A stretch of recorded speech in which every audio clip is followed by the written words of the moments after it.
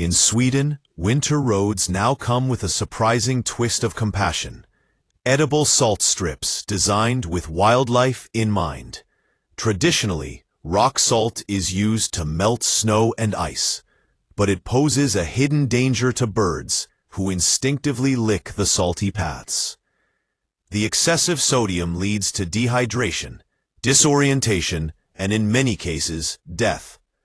To counter this, Swedish engineers and ecologists collaborated on a more harmonious alternative. These new salt strips are formulated with reduced sodium content, blended with natural beet extract and maize starch. The beet juice not only gives the mixture a deep reddish hue, making it visible even against snow, but also adds essential nutrients that prevent avian dehydration.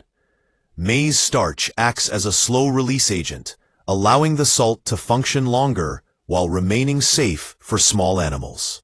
Consistent lines across icy roads and sidewalks. Birds that land on these surfaces to feed during harsh winters now consume a safer substance, one that hydrates instead of harms. The approach has been especially welcomed in forest-adjacent towns and migration corridors, where bird fatalities once spiked after each snowstorm.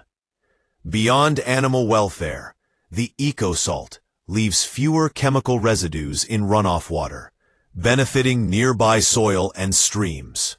Sweden's snowplow reform shows that even routine maintenance can become an act of ecological stewardship. A simple change in salt chemistry is saving countless lives, feathered and otherwise.